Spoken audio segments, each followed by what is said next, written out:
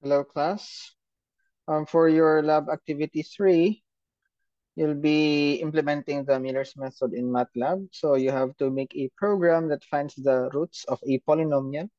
Inputs would be the polynomial, then the first three initial guesses, the tolerance in percent. Then the output will be the table showing the iteration number, the root estimates, x sub o, x sub 1, x sub 2, and xr. Then the um, approximate percent relative error, EA. And also the final root estimate. For the file name format, please follow this group number underscore course code underscore section underscore lab activity number. So for example, for group 2, I'm submitting this their program for lab activity 3. So it will be named as G2 underscore EE111 underscore FVMN1 underscore lab 3. Okay, so please take note of the file format. Now let's try to implement ang Miller's method in MATLAB. So I already made a program for Miller's method. So run na lang din eh. So sa atong gisolve ganina, it's 4.5, 5.5, tapos 5. Stopping criterion 0.01. So as you can see, after 4 iterations, na-satisfy na ang stopping criteria. So, then ang atong final root estimate is positive 4. Okay. Testingan nato og another para mapangita nato ang uban pa nga mga roots. Okay, lahi pa nga ano, try nato sa lahi nga interval. Try tas positive man to, so try nato og negative.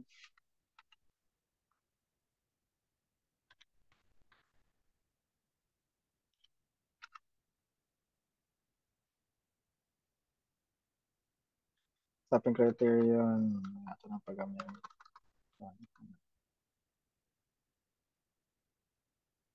So, minus ning kunyapon siya. Nana pa ilahi siya nga root estimate nga nakita. That's negative 3 ganina, positive 4.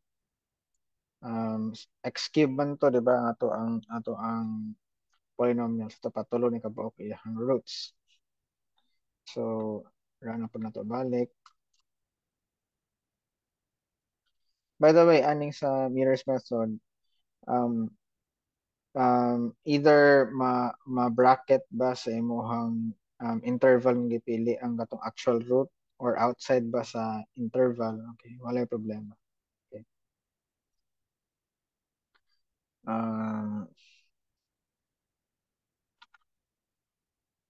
Testingan nato sa ano, negative 1.5, negative 0.5, positive 0.5. Ganyan.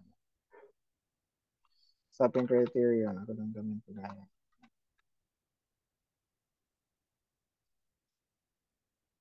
Okay, so ningkuan niya po siya sa another root na po, negative 1. So in this way, so makita ninyo, at different intervals, ito siyang gipasolve. Makakuha siya og different roots po. Kung gusto niyo testingan ng ano, okay, let's try. Sa ba? Ano ko kayo nga interval.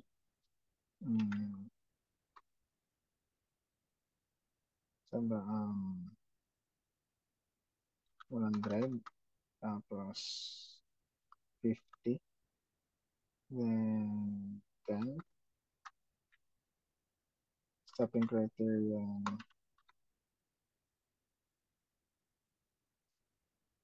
So, as you can see, eventually, makapadalaw na gid hapon siya sa isa sa imong root.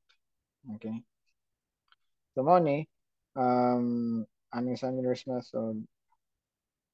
So pag run mo at different intervals, eventually makaabot ka adtong mga roots nga mong gipangita. And since cubic man ang ato ang polynomial nga gigamit, so three roots mo nang at different intervals makaabot pod ka sa tulo ka buok different roots.